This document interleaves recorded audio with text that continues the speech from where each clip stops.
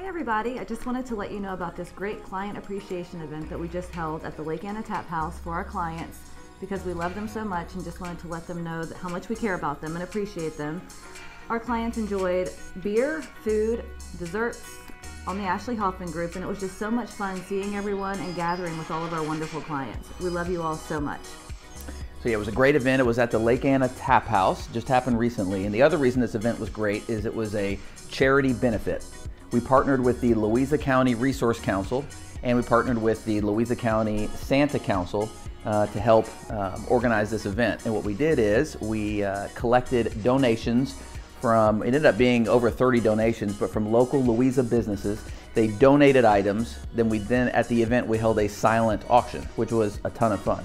But we auctioned off in a silent fashion. We auctioned off over 30 gifts from local business leaders, and we raised thousands of dollars, which is going to be split between the Louisa Resource Council to help buy food for the local needy, and between the Louisa County Santa Council to buy Christmas gifts for the families that can't afford them right now.